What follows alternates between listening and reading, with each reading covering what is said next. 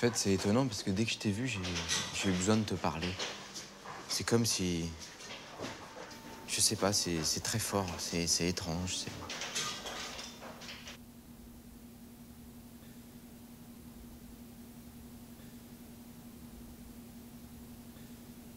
Well, I never actually went to school for acting.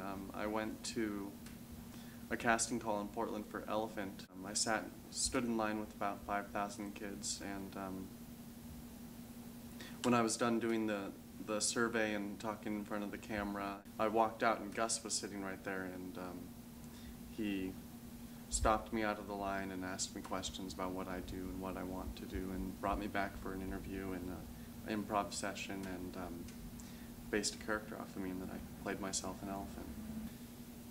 Well, he's such a good friend, and he makes it really comfortable. If you're uncomfortable, then he finds a way to help you relax, and you know, it's a really relaxed environment. You have a lot of freedom to change things and make them your own.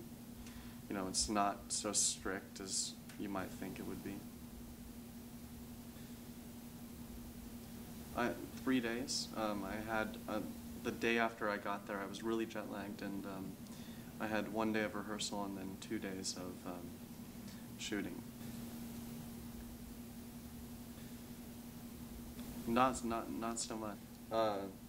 When I was in Cannes, I had a couple flings, and I've had, you know, when I go to film festivals, sometimes I meet a cool girl, but no, I've been single for a really long time, unfortunately. I've been stood up the last 4 times I've had a date, actually.